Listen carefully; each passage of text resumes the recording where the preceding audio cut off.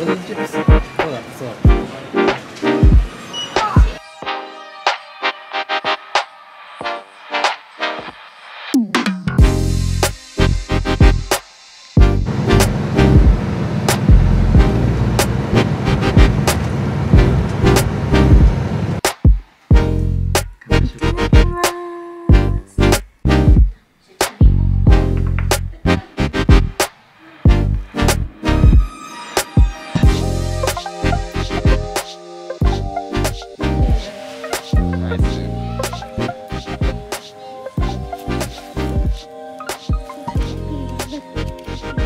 今回の旅はほとんど隔離なんですけど、なのですごいもう必需品だけのお買い物なんですが、買ったものを紹介したいと思います。ドラッグストアでたくさん買いました。もう日本のドラッグストアは本当にすごいので、全部各10個ぐらい買ってます。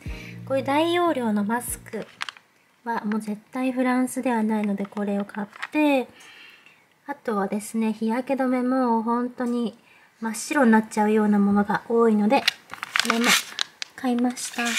あと化粧水ってフランスの人は拭き取り用しか使わないんですよ。使ったとしても拭き取り用で、こういうしっとりするようなものがないので、これも10本ぐらい買ってます。あとはこの酵素洗顔パウダーと、あとこういう高保湿なリップクリームもフランスで買うと結構もう唇が真っ白になるようなものしかなくって、アダモちゃん状態になるので、これをたくさん買いました。あとこういうアルコールジェルはパリにもあるんですけど、手がベタベタになるんです。なのでこれも日本で買って、あとこれはアイライナーと眉毛描くのですけど、フランスのプチプラは本当にクオリティも結構プチな感じだったりするので、こういう日本のプチプラは本当に素晴らしいので買ってます。あとこういうなんか綺麗に見えるようなマスクもね、フランスだったら絶対ないんですよね。みんなもう医療用かくちばしみたいなやつかの2パターンなので、これもいろんな色を見つけて嬉しくなって買いました。これがドラッグストア部門です。次がスーパー部門です。結構パリは日本食が盛んなので、割と食材手に入るんですけど、やっぱり物によってはクオリティがちょっとあんまりだったりとか、すっごく高かったりするので、そういうものをだいぶね、わかるようになったので買っていきます。これは干し椎茸で、日本産のものにあんまり出会えないので、これは買いました。あと、美味しいラー油とか、あとね、梅はすっごい高いんですよ。梅すごい高くて、美味しいのを買おうと思うと。で、梅和えが私は結構よく作るので、この梅肉がチューブになってるものを買いました。あと、カレールー。カレールーはこれが大人のと子供のですけど、添加物が入ってないものが売ってなかったので、それもたくさん買ってきます。あとは、トーチとかクコの実は、中華街とかに行けばあるんですけど、あんまりそっちは行かないので、ここで買っていきます。あとは、皆様大好きロクスケジオとか、昆布もね、あるんですけど、すごい高いので、こっちで買ってきます。あと、すごいクオリティが違うのが海苔で、海苔は本当に日本の方が美味しいものが安い値段であるので、海苔もこれを7パックぐらい買いました。娘海苔大好きなので、全部これの5倍から10倍買って持って帰ります。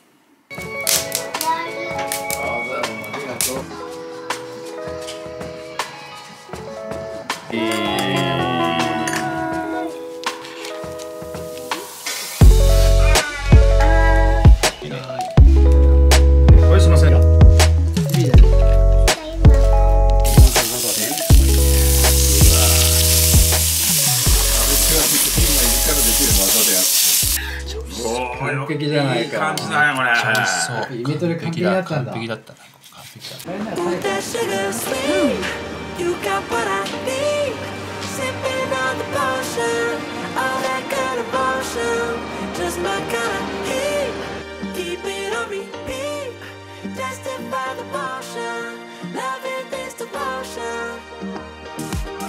日はは普通の味噌汁でいいよね。ご飯も普通で。ご飯も普通で。すごいレアだね、これは。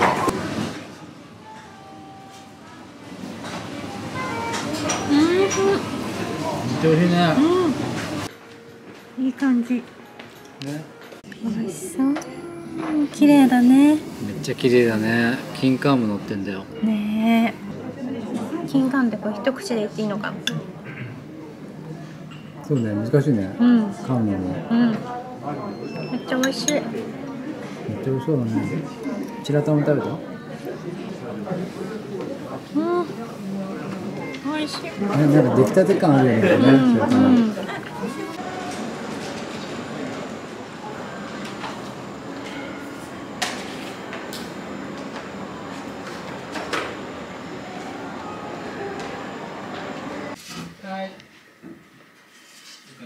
どうした？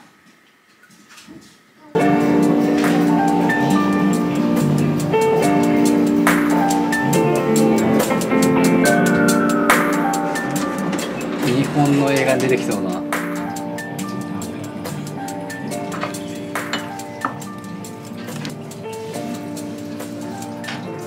マンゴーの唐揚げです。で、ご自身すだちとケールですね、添えてますので、すだちはお好みで絞って。美味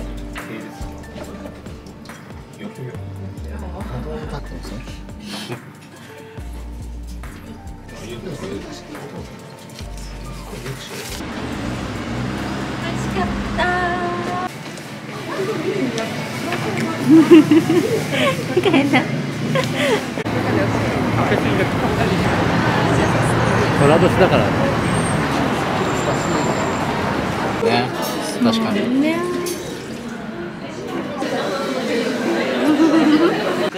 急に七五三感出ますよね。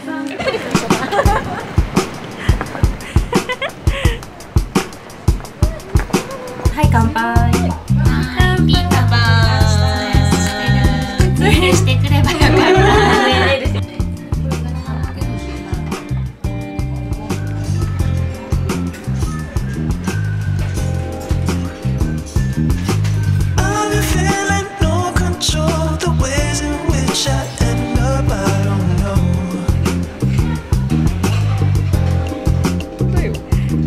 Got the saddest feeling nowadays that all my dreams are much too far away. Sometimes the nights got me aching, working hours in the cold.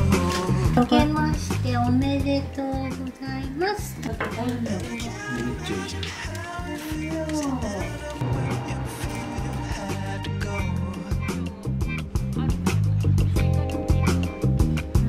I'm in love, starving, praying nothing else will go wrong. 今日はありがとう。